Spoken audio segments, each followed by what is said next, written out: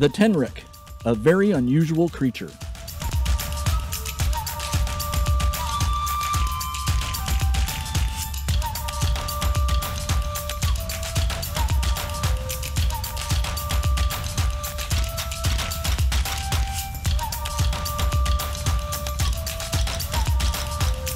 Hello friends, I'm Eric Brittingham, otherwise known as Mr. B from Wildlife on the Move, and welcome to Let's Go Wild.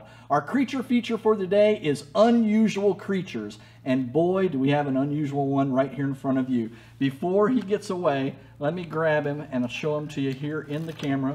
Hold on, little buddy. Yeah, this is Ozzy. And Ozzy, oh, no, he's not a porcupine. Nope, he's not a hedgehog.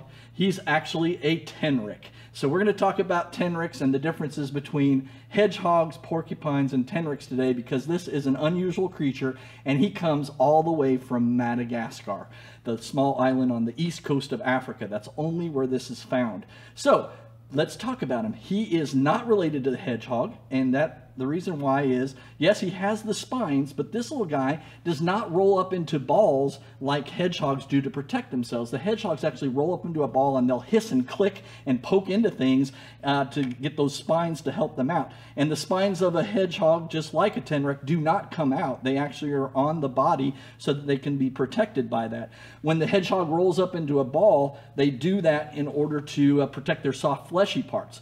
Whereas this animal, he does have the spines. He'll raise them up like a spiked haircut, and he'll raise up on his hind legs. And you notice these sharp claws on his feet. He'll actually show those front claws, and he'll open his mouth and he'll go, like that. So that's what this guy does. He has more of a defense mechanism to put up a real front to scare off his predators and enemies. So that's what this guy does compared to a hedgehog. Now, why is he not a porcupine? Well, he doesn't have quills on his backside. Porcupines have quills just on their backside and more fluffy hair on the top. And we have two types of porcupines. We have the North American porcupine and an African crested porcupine. So they come from different places, but they're very similar in the fact that they have the quills on the backside. The porcupine actually has to run backwards and go boop. No, they don't make the boop noise. That's just me. But they actually poke animals with those quills, or they'll brush the animal with those quills, and they go inside the animal's skin. And as the animal moves, it actually causes the quill to go deeper and deeper because they have little barbs on the quill. And so it can cause infection and cause that animal to die. And that's how the porcupine uses it to defend themselves. The other differences are the fact that hedgehogs, they eat a lot of the same things as the tenric. They are classified way long ago as insectivores, but we found out now they're more omnivores. They do eat fruit and plants, and this little guy does eat fruits and plants as well, but insects are definitely on the diet. They love to eat insects. Whereas the porcupine is an herbivore, they just eat plants, mostly the bark of trees and leaves, and so that's some of the difference as well.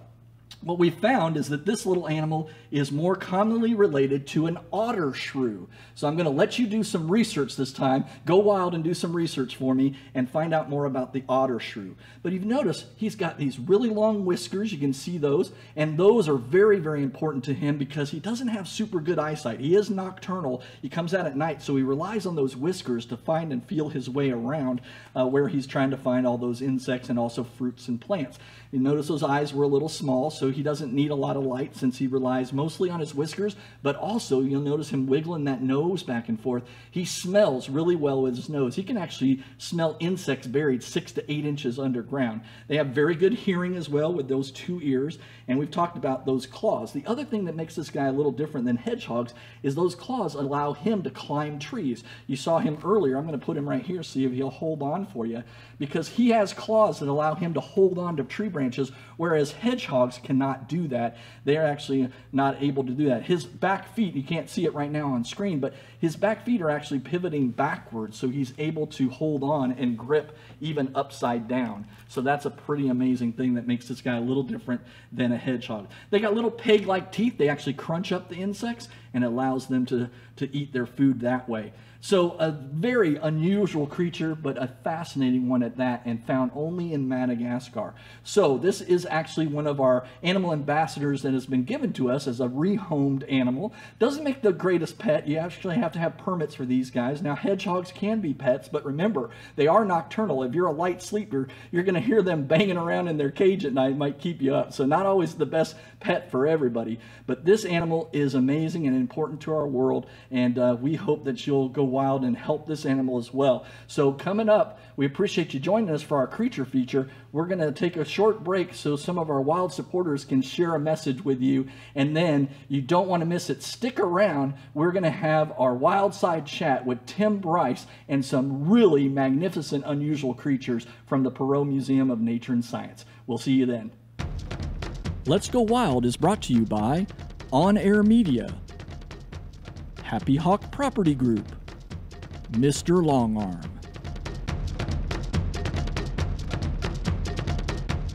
Welcome back to Let's Go Wild, and now it's time for our Wild Side Chat. And I'm so excited to have a great friend and an awesome person with me today. This is Tim Bryce from the Perot Museum of Nature and Science. So welcome, Tim. We're glad to have you here, and can't wait to have you tell us all about these items you brought, since you're involved with collections and the education department there at the Perot.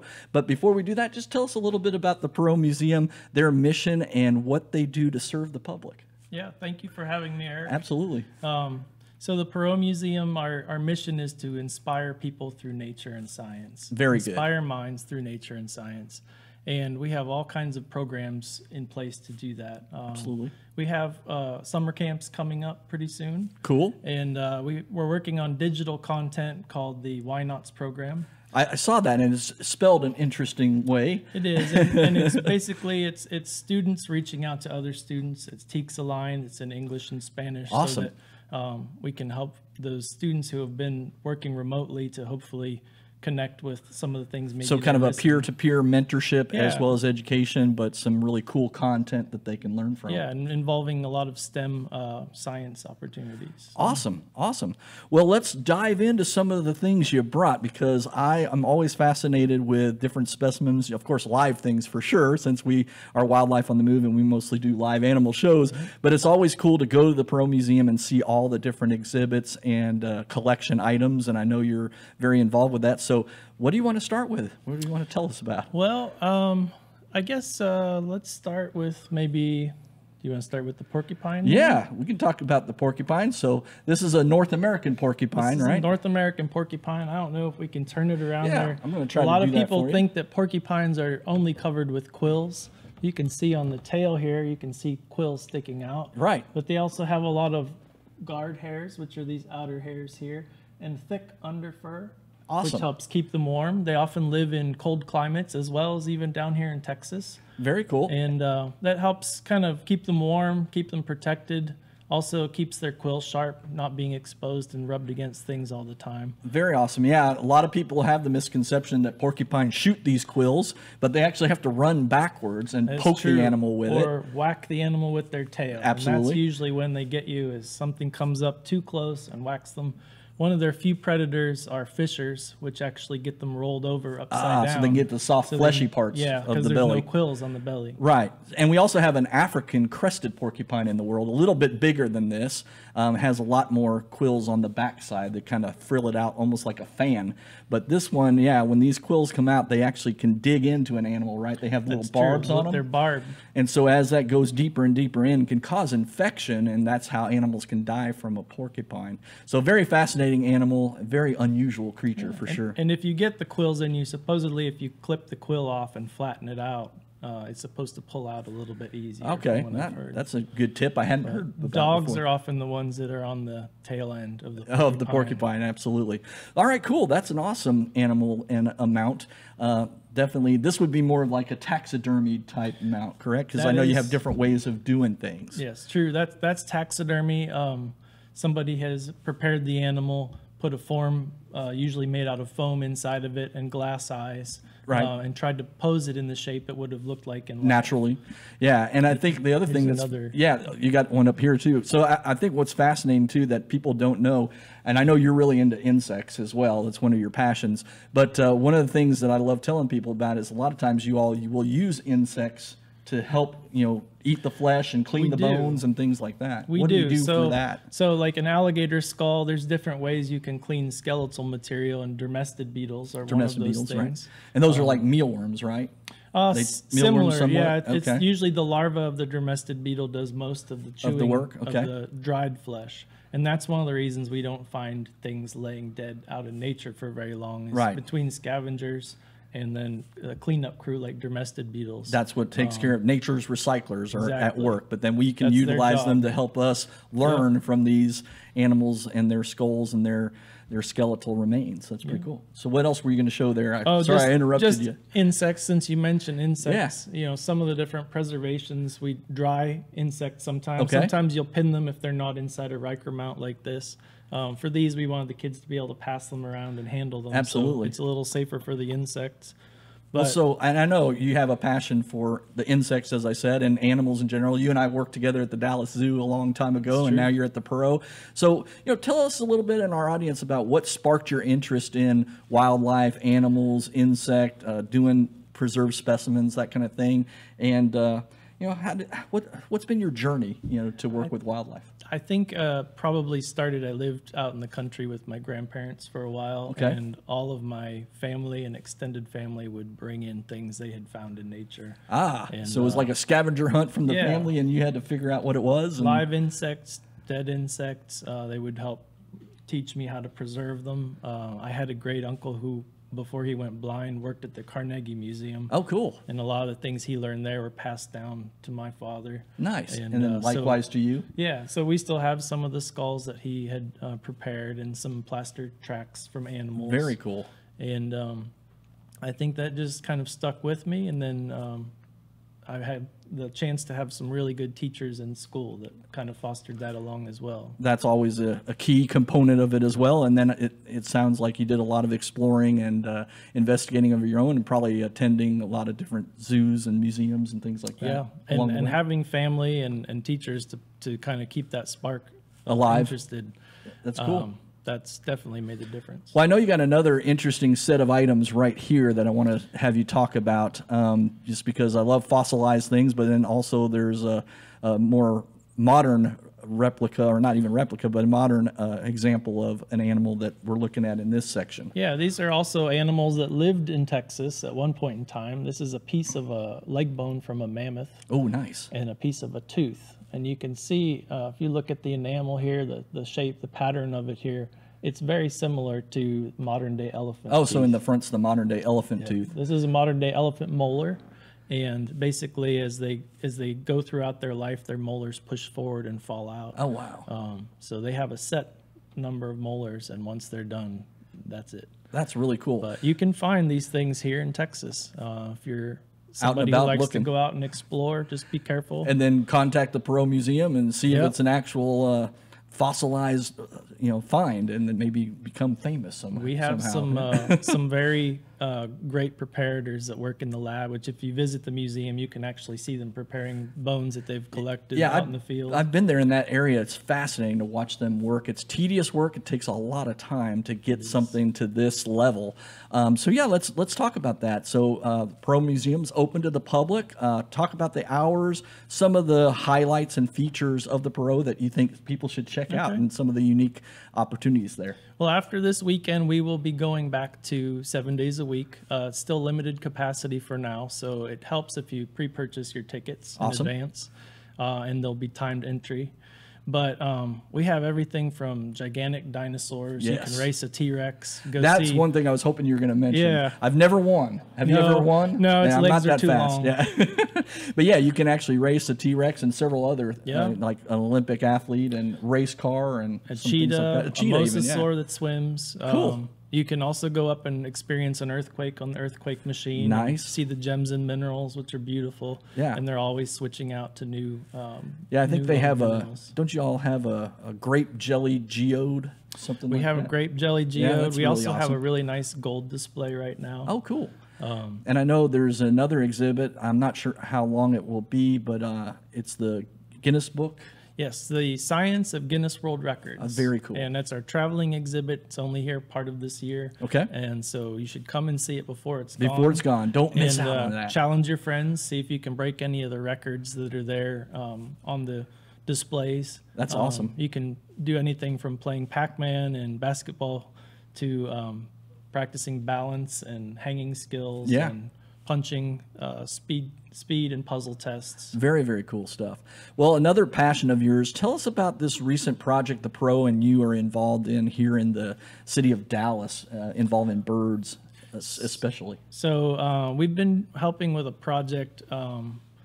Ben Jones, who was formerly at the zoo with us, is now in charge of the Texas Conservation Alliance. Very cool. Executive director.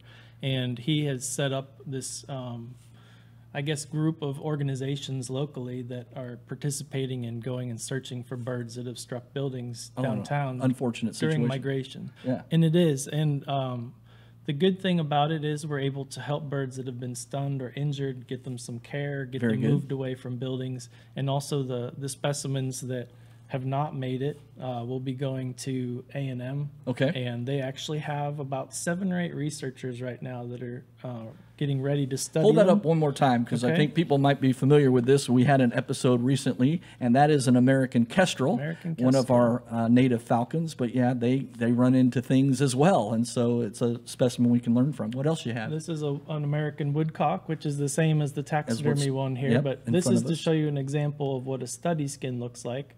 It's kept very simple, stuffed with cotton and preservatives to keep the dermestid beetles from bothering it down the road. Things. Yeah, absolutely. So it protects it. They don't get any special glass eyes because they're used to be kept in drawers for research. And I had a lot of these in college for my labs that I had to learn from and figure out what they were, and sometimes it was tough just because they don't look the same as they do when they're wild. And we've been finding all kinds of birds downtown. So, wow.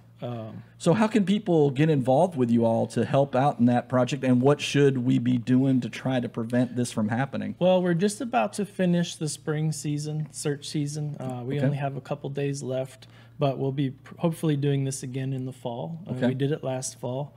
And you can actually volunteer, whether you live locally or somewhere else around the state. Awesome. You can get involved with any local group that's got permits to go out and collect the birds, and then they'll send them to an institution like A&M or a museum to study. Very cool. But also, the biggest thing you can do is to turn out your lights. That's what I was hoping you would get to. So during these migratory times, if we turn out lights, especially these big, tall buildings, that could really help and reduce the number of animals that are impacted. And a lot of people don't realize that a majority of these species are migrating at night. So they see these brightly lit areas, it confuses them, they come down. Once they're here, whether they've hit glass or not, they're in an area that's unfamiliar, and then they run into reflections off of glass later on. So it can cause more problems down the road. Yeah. Well, I appreciate you sharing that, and we'll have more information how you can contact the Perot Museum and even that project down the road here of our show. But before we get to that, I've got a question that I always like to ask my guests. So if you could be any animal, Tim, what animal would it be and why? Well, I think probably my favorite Texas animal would be the ringtail cat. Okay, I'm glad that you brought that, because people don't get to see those too often. No, a lot that's of people, an awesome animal to be. Yeah, a lot of people don't even realize they exist. They're pretty secretive and nocturnal. You're more likely to see them out in like Big Bend, up in canyon areas. Absolutely, yeah. But we do have them here. Yeah. There's been footage of them being seen here in Dallas in parking garages. Very cool. There was a man at a mechanic shop last year that caught one in a box trap and later released it, but he had no idea what he ran into. Captured. Yeah, because very much like a raccoon tail, and and they're related. And they are related, yeah, definitely to raccoons, but kind of looks kinkajou-ish to me in the body. Yeah. And that's kind if you don't know what that is, I want you to relatives. research that. But yeah, close relative to the raccoon and the kinkajou, right? Yeah. So that's awesome. So is there any reason why you are passionate about that, or you think that represents you? I always enjoy unusual things, the things that people don't get to see and experience all the time. It's one of the reasons I love going out and exploring, because you never know what you're going to find, right? Exactly. Yeah. And anyone can find something. That's cool. Well, that kind of leads me to my next question. You know, you've had a long journey and a very, very positive journey working with wildlife, whether it be the zoo or the museum or doing these studies and collections that you're doing. So what advice would you have to youngsters out there, or anyone for that matter, that would like to pursue a career such as yours? What would you tell them? I'd say, you know, just talk to your parents and get them to take you outside and explore. Awesome. Just do everything you can to go out and look. You can't find something if you don't look. That's exactly right. Getting out, spending time in the field, but also getting involved in groups like Boy Scouts. Oh, cool. You know, the museum has a teen group that basically is going to be doing different projects. TCA has projects like pollinator gardens. Oh, very nice. And tree planting. So you're saying get involved, volunteer when you can. It's not always getting paid for something, but true. those volunteer opportunities can definitely lead to a career down the road and experience. Yeah, that's where I thought we would be going. It always looks good on a resume. It definitely does, but it does help you get that experience. Well, you know, I could talk to you all day, and we could look at all of these items one by one because I'm always fascinated with it. But I certainly appreciate you joining us here for our Wild Side Chat. Again. Yeah, absolutely. So before we go, just tell our audience and our viewers then what they can do to help support the Perot Museum of Nature and Science, or even what they can do to get out there and visit. Well, the perotmuseum.org and Facebook and Instagram are all great places to look up what's going on. We also have a Twitter account. You can see some of the different field projects that are going on. Oh, very cool. Our hours right now are 10 to 5, okay. and Sunday 11 to 5. And then for members, it's 9 to 10 and 10 to 11. And so that was one area I wanted to talk about is, you know, become a member. That's a way that you would, you know, donate to the museum and help them support all the work that they're doing. So that's how you can be a wild child and make a difference for the Perot Museum of Nature and Science and our world. So again, Tim, thank you so much for joining us. Thank you. And we'll have more information about the Perot Museum coming up later in the show, and we'll see you then.